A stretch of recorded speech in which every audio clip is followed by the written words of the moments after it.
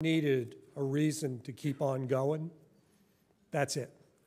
I mean, I don't know how you can hear a story like that and not understand how incredibly important the work you do is. So first thing I'd like to do is introduce a couple of people who are here with us this afternoon who are great partners. The first is Lisa Chapman, who's with the North Carolina Community College System.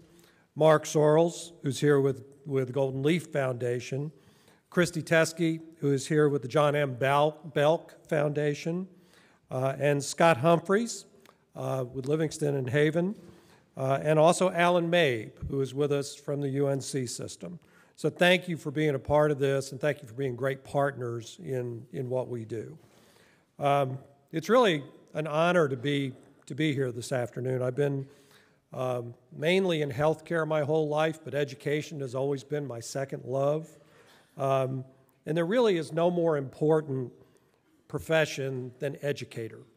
And in light of some of the insanity that involves the climate in our state right now, I really wanted to be here today to say thank you personally for everything that you do to help the children of this state be prepared to graduate ready for life. I've had the chance to meet a number of you. I had the chance this morning, very briefly, to sit in on one of the seminars, and I'm impressed with the intensity level of all of the participants. And you know, one of the things that I kind of watch all the news reports and all of that, and one of the things that was obvious to me, and I asked somebody this morning, I said, why are these people so happy? They're not being treated very well, but yet they're committed and they're happy and they're really, really engaged. And there's a ton of you in this room to prove that. And I think one of the things I want to remind you about is as I go around the state, and not just in educational work, but in lots of things, I meet a lot of people, I talk to a lot of successful people, and I always take the opportunity to ask them who they credit with their success.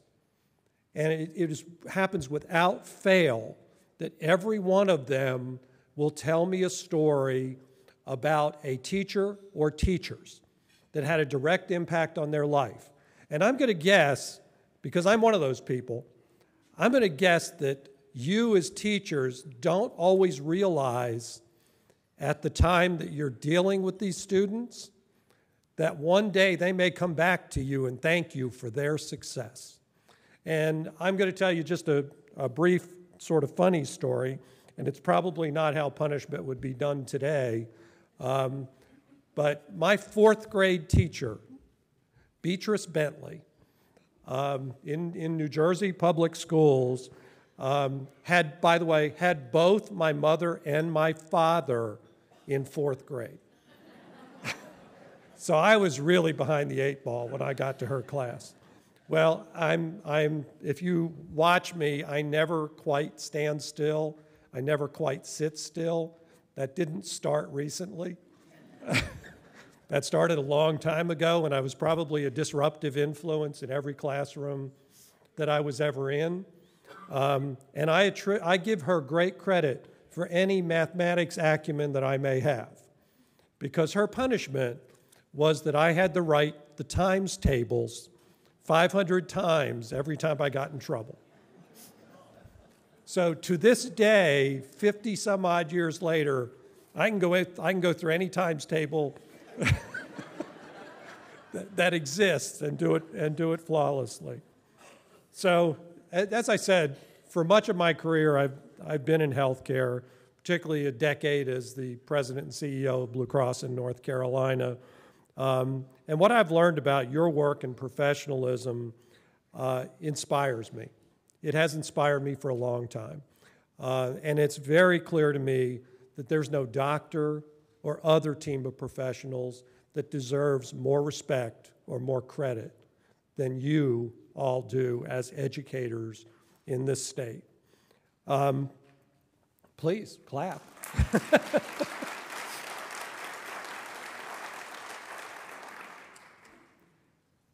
You know, it's time to stop talking about this, and it's time to start doing something about it.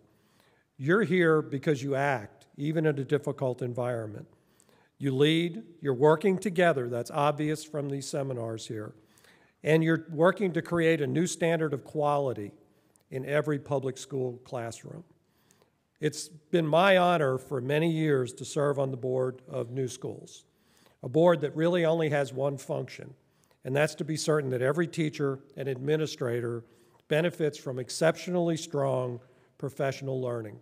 One of the things that I've always had to be clear about, and it was sometimes difficult, is North Carolina New Schools doesn't own schools. We don't control schools.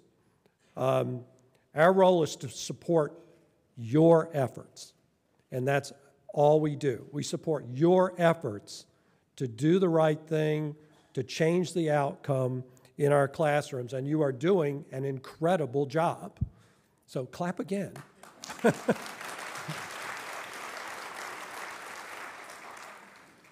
North Carolina New Schools is deeply committed to your success, and I really appreciate the opportunity to be here. I appreciate all of you being here and being a part of this Summer Institute.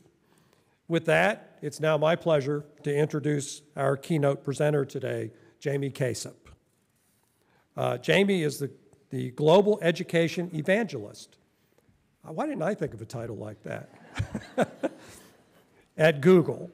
At Google, Jamie works with educational organizations around the world, helping them find ways to continuously improve the quality of education by utilizing and enabling technology capabilities. In addition to his role at Google, Jamie serves on the Arizona Science Foundation Board of Directors, on the Board of Directors for New Global Citizens, and serves in advisory roles to dozens of organizations focused on improving education. Very pleased to welcome Jamie to the Summer Institute.